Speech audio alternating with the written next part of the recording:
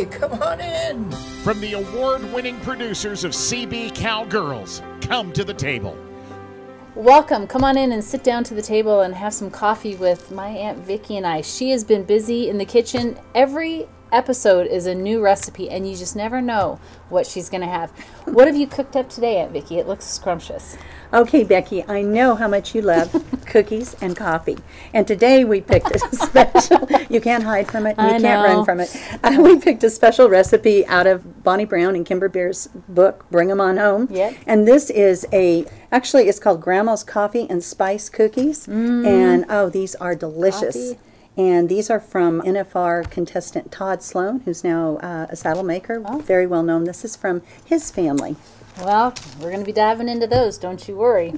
So today's lesson I wanted to talk about before we get into our cookies and coffee, Aunt Vicki, is some things are not for sale. We've been talking about the Code of the West, the Cowboy Way of life, and God's principles, and how they just really mirror each other, and how fortunate we are to be able to say we've grown up in the Western way of life, and we have God by our side. What a blessing. What a blessing. The way we're brought up just gives us the moral compass that we need to really make it through the times that are ahead of us, the times that we've been through.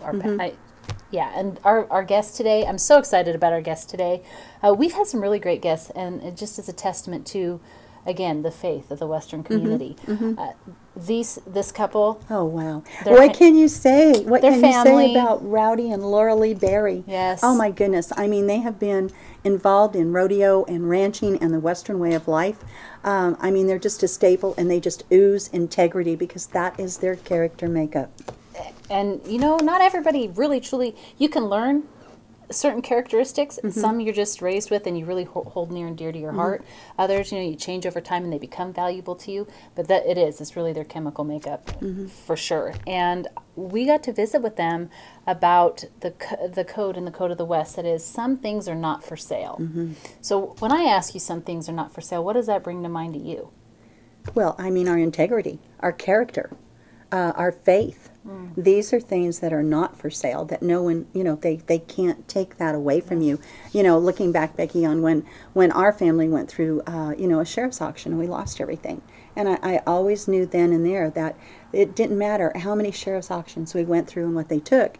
That was material things. They could not take our faith and our family.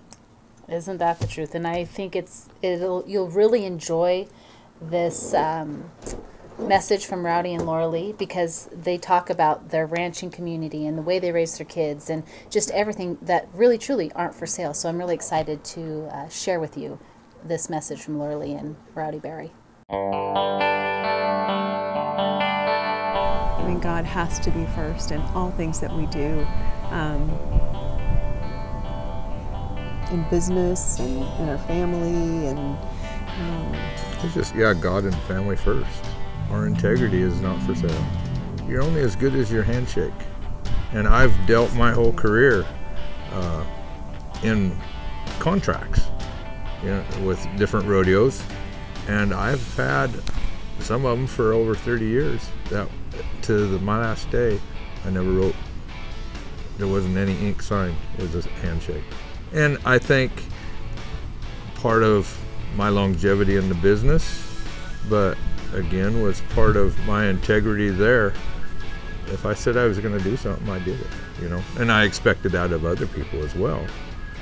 I know just in my conversations with our kids, I always try to instill in them creating a win-win situation. You know, it's not all about them and how are they going to get better. It's like, how can you be in service to the other people involved too, you know?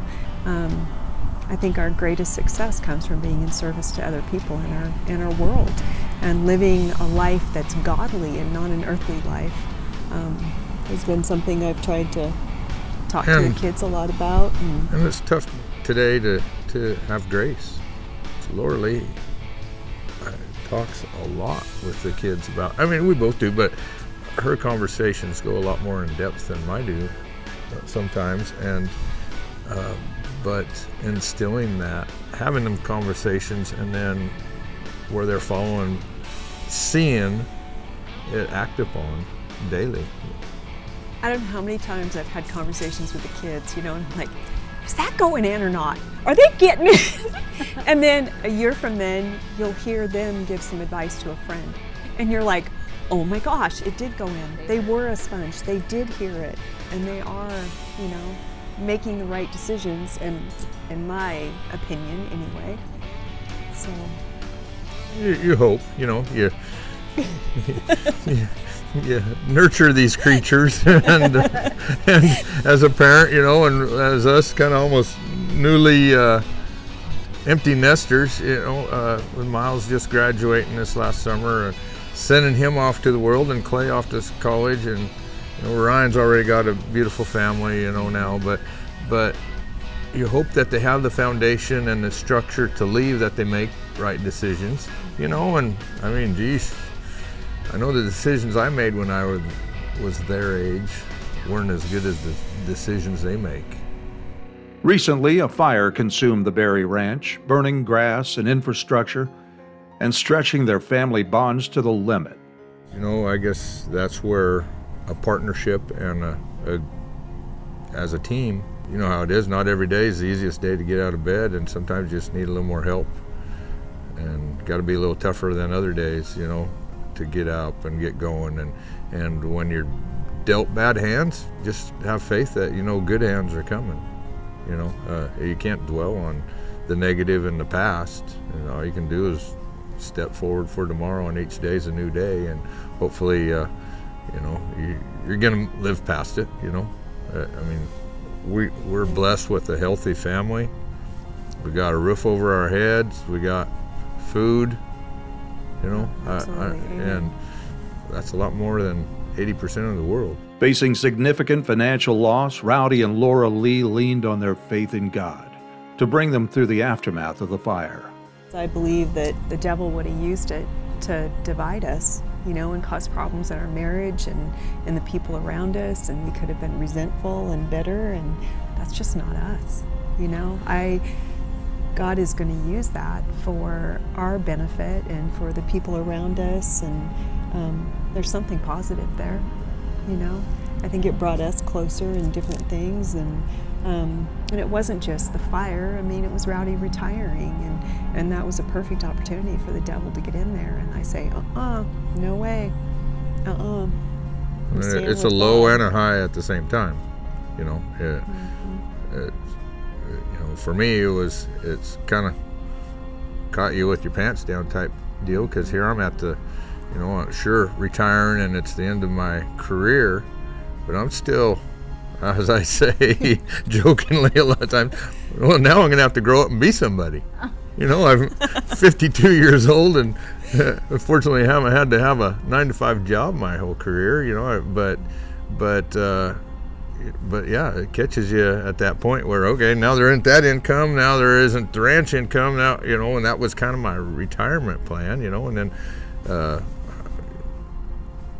it is what it is, you know, and so now it changes, but it's part of that Code of the West and Cowboy Try, too.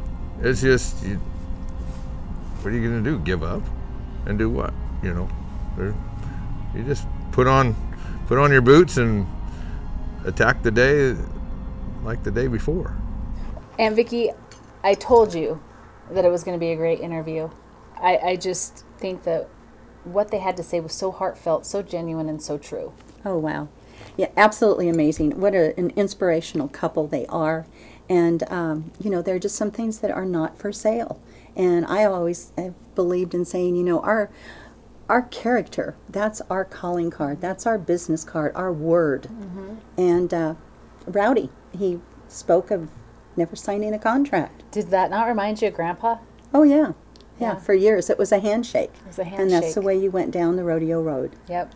And we'll talk about that in another episode, because, you know, that's a very valuable characteristic of not only our Father in Heaven, but just the cowboy way of life. Mm-hmm. But Rowdy and Lauralee have been a blessing to the rodeo community. They've been a blessing to the faith-based community, and I know everything they do is always to honor and to glorify the Lord. So these cookies, Aunt Vicki, you've outdone yourself once again. They were really good with coffee. They melt in your mouth. There you go. That's Becky. But you can't have just one. Well, just remember, if you would like to have a copy of this great cookbook, bring them on home. You can get the email address across the bottom of the screen, and we'd be happy to get one headed your way. Yes, be sure to get your copy of the book and continue to tune in as we gather around the table and have food, faith, and fellowship served the Cowboy Way.